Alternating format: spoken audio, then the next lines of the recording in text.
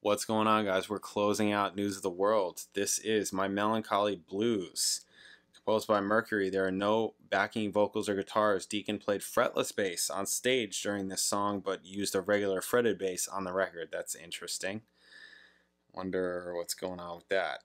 But yeah, we're about to do it. My Melancholy Blues. Let's do it. Bam.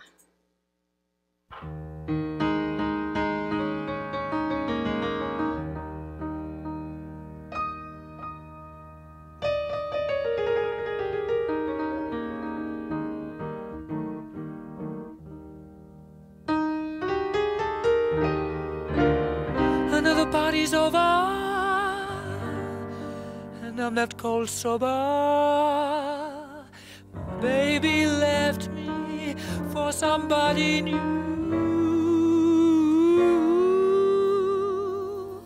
I don't want to talk about it, want to forget about His voice is right here. It's great. Intoxicated with that special brew. So come and get me. Oh. Let me.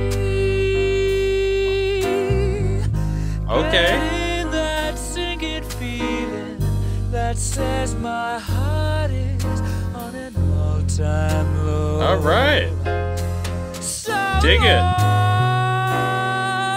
don't expect me to behave perfectly and wear that sunny smile. My guess is I'm in for a cloudy and overcast. Oh, this was the Don't Imitates try and Jazz stop track? me, 'cause I'm headed for that stormy weather soon. Okay. Stormy weather. I'm causing a mild sensation with this new occupation. I'm permanently glued to this extraordinary mood. So now move over and let me take over with my melancholy blues.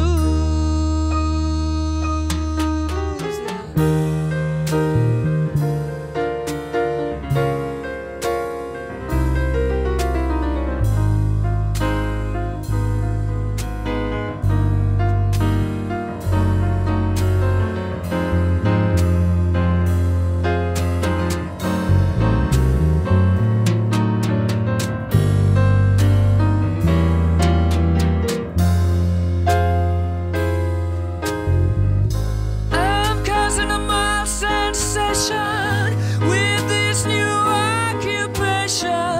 I'm in the news. I'm just getting used to my new exposure. Come into my enclosure and meet my melancholy blues.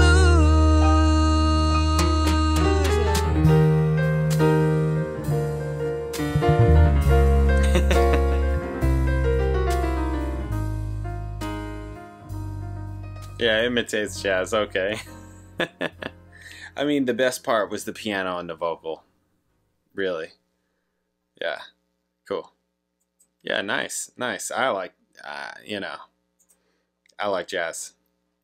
I know that this isn't jazz, in that kind of way. I get it. Imitates jazz. Yeah, even that whole, like, bass thing at the end where I just kind of laughed because I'm like, okay, I hear, like, if this were, like, what would tell you that this isn't jazz is if you were to hear this song being played by an actual jazz trio.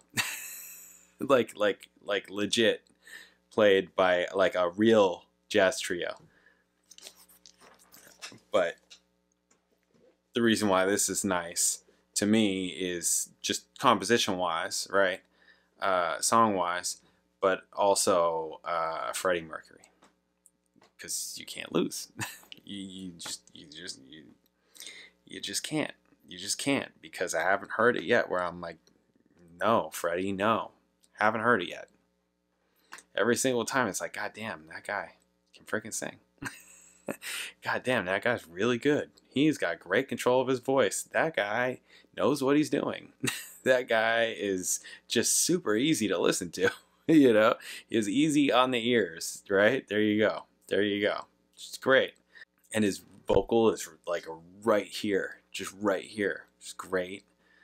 Great. And the piano sounds great. I mean, yeah, they're not swinging or anything like that. You know, they're not like, you know, the drums aren't, you know, the drums and the bass and even the piano, you know, is where, I mean, really all of it, I suppose, but that's where it's like, okay, imitating jazz. It's like, okay, this is jazzy. This is jazz influence. You hear where we're going with this. We're implying jazz.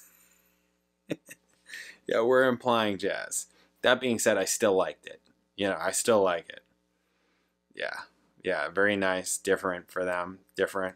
I'm glad that there wasn't any guitar on that, frankly.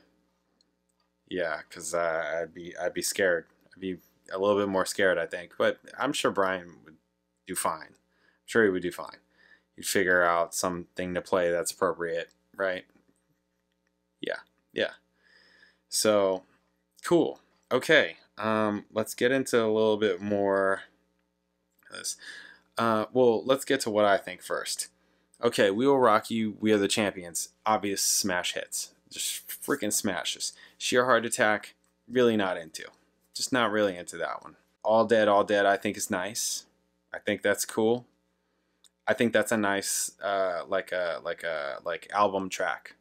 A nice album track, for sure. Spread Your Wings, Fight From the Inside, surprising. I like that one. That one and Get Down, Make Love, I think are really cool. I really want to hear them again. Sleeping on the Sidewalk, I think is cool. Like an older blues style. Older blues type of feel. I liked it. I think that worked. Who Needs You, I didn't think worked.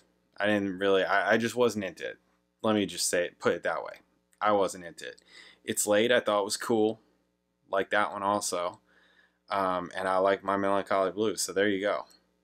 Overall, the ones that I'm most surprised by is Fight From the Inside and Get Down, Make Love. Those are like even more than My Melancholy Blues. My Melancholy Blues I thought was a nice and different and a surprise also. But those other ones just kind of stood out more to me and differentiated more to me than even My Melancholy Blues. My Melancholy Blues, I mean, we already got You Take My Breath Away, you know, like the piano vocal type of thing, right? I know it, like stylistically it's different or whatever, but just those two things we've had, right? So while I still like that track, Fight From the Inside and Get Down, Make Love to me are the two just glaringly different Queen tracks that I think they did really well on. It's like different for them, but they did well. Like it was cool. It was cool. Yeah. Fight From the Inside, especially just because of how I led into that track. Like really, you know, I mean, yeah, I can't act that, you know, I can't act that video again. You know, where I just like talk all that shit and then I listen to the song, I'm just like, okay, I like this. This is really cool, actually. This is, wow, okay. I'm wrong. Wow. Yeah, I want to hear it again. Cool. Okay, now let's get into what's going on over here. What does this say? News of the World initially received mixed reviews, mostly reflecting on the album's shift towards a more minimalist sound. I didn't think that was bad at all. Honestly, I didn't think that was a big deal at all. I actually kind of think that was nice because you've had for how many records now them just assaulting you with multi-track vocals, multi-track guitar, just like crazy. This kind of is nice in that way, I think.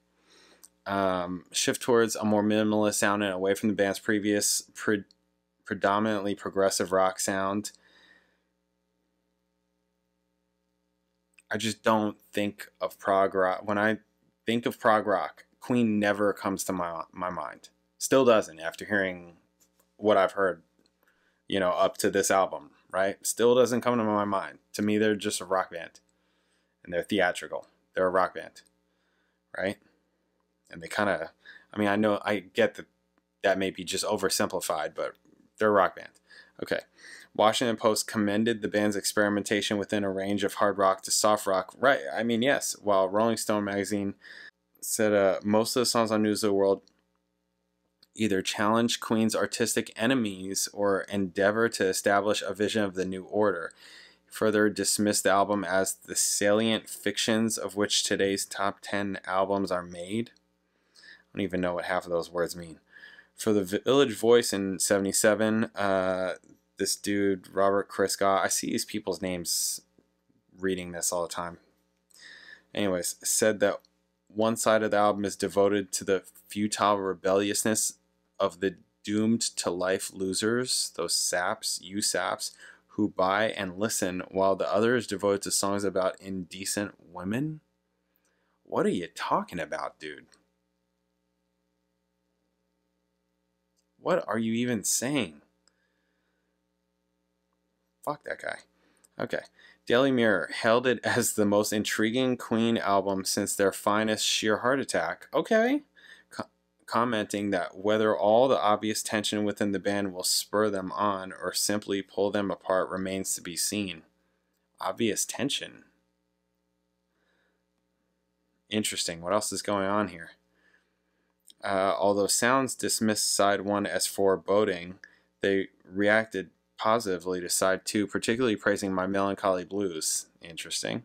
Valley News criticized it as being tamer than the band's first 4 albums, but concluded that Queen still pulls off top honors, particularly praising the production, Mercury's vocals, and May's guitar work. I mean, okay. In a mixed review, Record Mirror described News as Queen's stripped down to almost basics. It's not a bad album by any means, but it could have been better. How? I mean, I could tell you what I think how, but how? Retrospective reviews of the album have been generally positive. AllMusic noted the eclecticism in comparison to A Day at the Races, describing it as an explosion of styles that didn't seem to hold to any particular center. Praised May's contributions for giving the album some lightness and concluded that when it works, it's massive, earth-shaking rock and roll, the sound of a band beginning to revel in its superstardom.